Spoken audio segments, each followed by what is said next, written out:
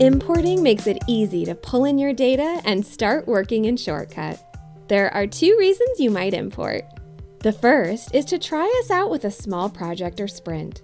If you are coming from Jira, you can use Jira Sync, which will keep your data up to date in Jira as you work in Shortcut. If you're coming from another tool, import to pull in a project and see how things work. The second reason to import is you are transitioning to Shortcut and want to bring all your data with you. Importing all your data is the same as importing some of your data, but this time you import all of it. Either way, this is how it works.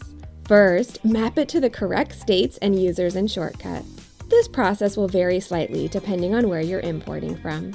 Once you import, our bulk editing feature will allow you to make any updates you need quickly.